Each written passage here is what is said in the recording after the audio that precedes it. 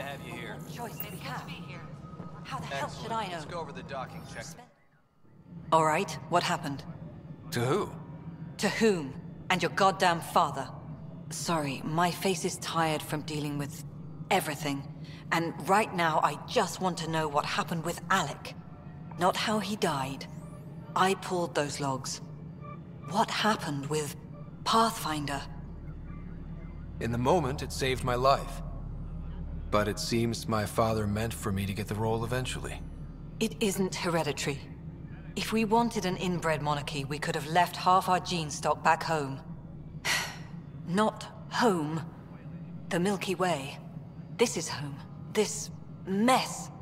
We don't have a lot of options, Ryder. Maybe you'll prove your father right.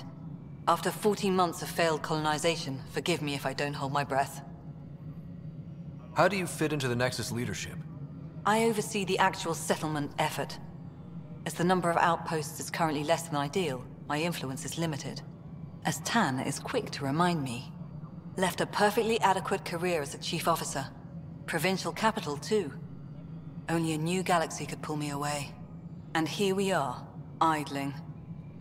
You called my father Alec. No one does that. A lot of us joined the initiative because of his vision. What he shared of it, anyway. Were you friends? Or... I'm not your new mother, if that's what you're asking. Or his friend. He hated that I didn't use his title. But no one's a Pathfinder until they've path-found something. Much like a colonial director without colonies.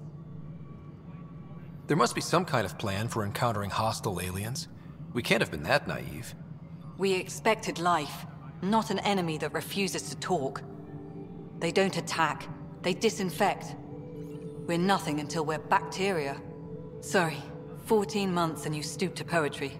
That's how bad it is. Not sure who started it, but we're calling them Ket. Kandros will know more. Maybe too much. You don't trust him? I trust him to defend us. I do not trust a rising military influence in a supposedly civilian initiative. We came here to make history, Ryder, not repeat it. Ugh, goddamn poetry. There's also the strange technology. Has anyone studied that? We've tried. Not me. The brains in research.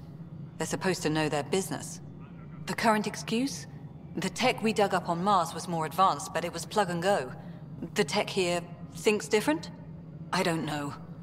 We've mostly avoided it. And from what the Hyperion logs say about Alec, maybe that's good. You've had no colony successes in over a year. How many tries is that? Less than you'd think.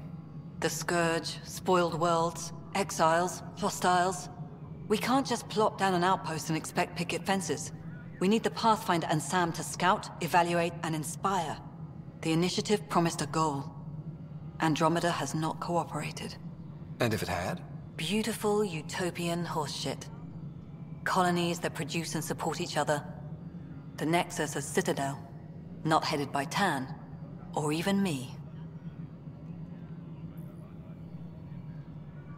Excuse me, Director Addison. Ryder? It's Pathfinder. Ryder, we're starving here.